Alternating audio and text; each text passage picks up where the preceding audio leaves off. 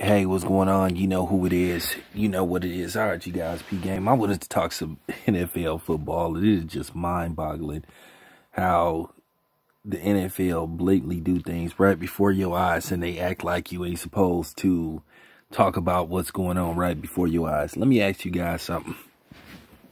Andy Dalton already has a new job. Cam Newton doesn't have a job. But guess who more than likely somehow, some way will have a new job this year? And that is Ryan Fitzpatrick. He may have a new job before Cam Newton does, which I think will be pathetic. Do you know Ryan Fitzpatrick is like 53 and 88 or something, 53 and 83 as a starting quarterback, which means he doesn't win, but yet somehow, some way, teams sign this dude to a 1-year deal or whatever, and he gets to become a starting quarterback. But yet Cam Newton has won a league MVP and played in the Super Bowl, but nobody seems to be interested in him. And I wonder why that is.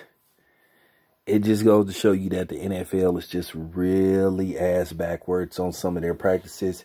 It just goes to show you what go on with the coaches and the owners. They still, even though you have Patrick Mahomes, who I barely consider black based off his mentality. You got Patrick Mahomes, who just won a Super Bowl MVP. You had Russell Wilson. You have Doug Williams. You have Cam Newton. You have, black quarterbacks that have won and played in the Super Bowl, but for some reason there still is this distrust for black quarterbacks. It appears that they still don't trust black quarterbacks. And that these owners are still not sure they can win with a black quarterback. And it also seems like they don't have the patience with a black quarterback that they may have with a white one. Like I said before, the NFL is just ass backwards. So that's all I have to say about that. This your boy Town Biz. I'm out.